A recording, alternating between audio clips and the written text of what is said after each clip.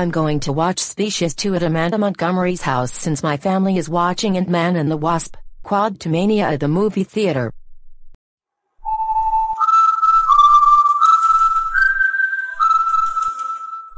Wow.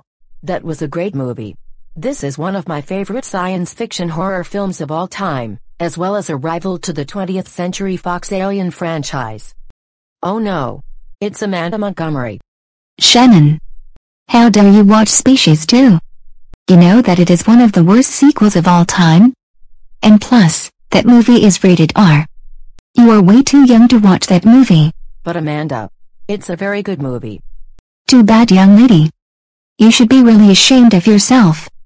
That's it. You are grounded for 4 days.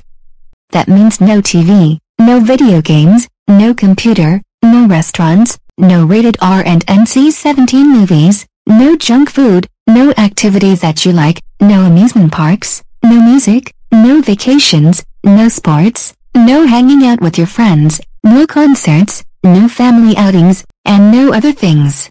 Let's go home right now. I will be telling your family about what you just did at my house.